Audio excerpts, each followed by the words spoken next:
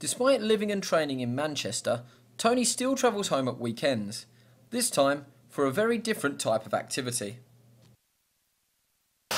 Tomorrow, I want to Beamish to have a race, a running race with a tram.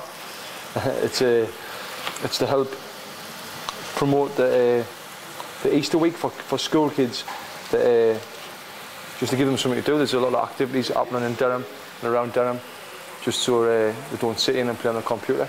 I think it's a good idea, whoever's come up with it. I think it might be the Durham Council. They've come up with this idea to try and help keep the kids, like I say, off the streets and off the computers, and give them activity to do, like this bike ride and all that, what they can do. But tomorrow, they've got me racing a tram just to help them try and promote the thing. So I'm confident, like it's going to be a hard race, something I've not done before, but I'm feeling confident. And I don't like losing, so hopefully I'll win. It's like garlic, Tone, like garlic. Bit of Lloyd Grossman's Thai green, green Thai curry, and a bit of rice, Uncle Ben's.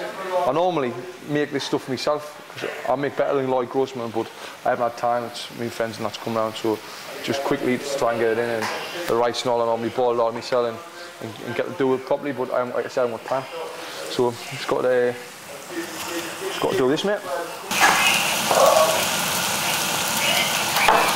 It's not the healthiest food I make, like, but I'm sure it'll be really nice. Well, same one you got to get down to. First stone one. I've got 3 weeks and 6 days. And I think I've got £10. So I think I'll be alright. But I'll definitely have got Kerry kids there, so he'll make sure I'm alright.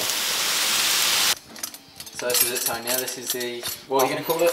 It looks like diarrhea, but I'm not going to call it that. I'm going to call it Thai green curry with chicken and onions and garlic, just to call it the Tony Jeffries special. But I hope it tastes better than it looks, because it doesn't look very nice. Look at that one. Someone's getting the short straw with that one. And it's not me. That looks grim, doesn't it? No, it's not you, Andy. I think I see I was going to get that one.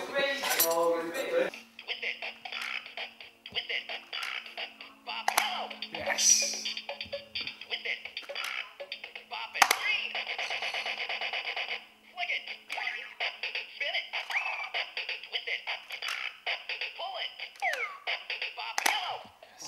You know, obviously your life as a professional boxer now, like we said, it's changed your life. Do you struggle to find time for your closest friends and family?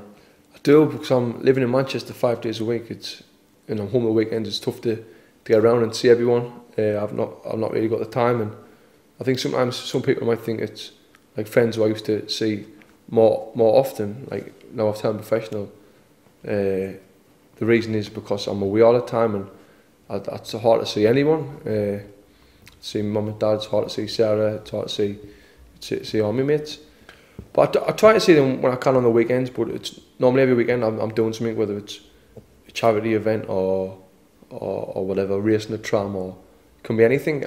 I'm doing stuff nearly all the weekends, so it's tough to see them. I mean, my nana and granda, I never see them. My gran and grandma, it's very hard to see their family. So when I'm home, I'm normally with Sarah or with Tone, Tyler, and I try to see my mum and dad as often as possible as well. But I'm speaking to nearly all of them every day on the phone, which makes it a little bit easier.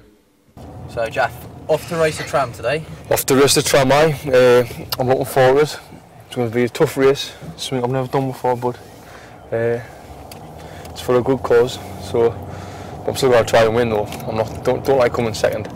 So you do a lot of charity work. Is that something you ever thought you were doing? Why do you do that? Like, do you? I don't know. My dad, my manager, seems to rope us into it. He says, "Oh, you want to do this?" But it's good. It's good. It gets us about, and if I can use me being in the spotlight to help anyone, I'll do it. You know. So I suppose that's it really. So I'm going to pick me mate up now, Andrew Tyler, and my nephew Leon. Them's going to come, and we're going to cheer us on and give us a bit of moral support, trying to beat this tram through Beamish. Beamish Museum's from the olden days museum, and it's like an outdoor museum. I've not been since I was about 10-year-old, so I'm like 24 now, so it's going to be good to go back there. So Jeff, you can pick up some t-shirts, yeah? T-shirts with the sponsors logo on, because I think there's going to be a few press here at this Beamish, so I'm going to get these to advertise the sponsor. Some of the lads will with brown paper bags over there. Spot on. How many's here? There's 2 t-shirts and 2 hoods, 6 caps. So we didn't know what writing to put. What are you? I don't know. And we put weapons of mass destruction. Do you know what I mean? So to take the missing out, but. Aye, spot on that.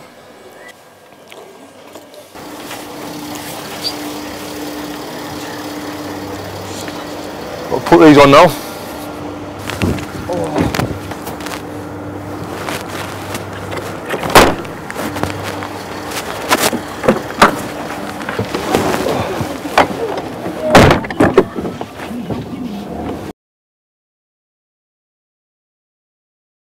Cars can pass on the road alongside the tram track. Yeah. So you're fine all the way down. Do you think I would be able to like jump on the tram and get it right?